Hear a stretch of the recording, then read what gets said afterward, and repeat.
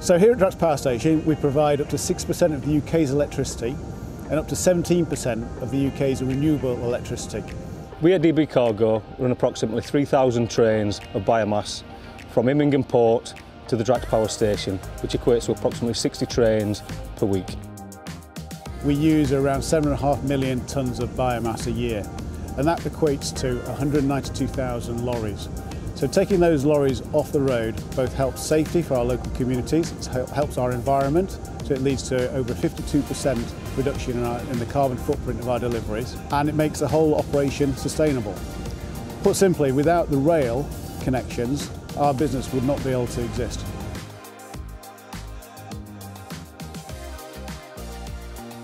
It would be around 192,000 road movements to meet our requirements each year, and that's just simply not possible in our congested road network.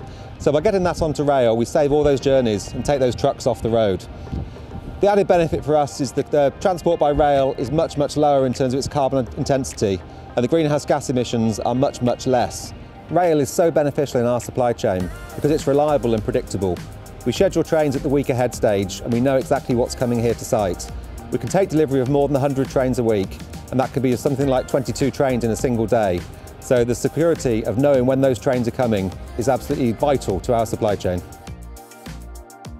Ultimately what we need is more capacity on the rail system, and that's going to allow us to bring in more pellets and ultimately safeguard major investments here at Drax Power Station such as bioenergy, carbon capture and storage. And that then secures the future of this site and all the infrastructure for many years to come. So anything that can be done to stretch that capacity on the network, give priority to freight and create more paths will be really valuable to us as a business. Fundamental to our operations here, and we're huge supporters of it. It goes without saying that both myself and everybody here at Drax Power Station believe that freight belongs on rail.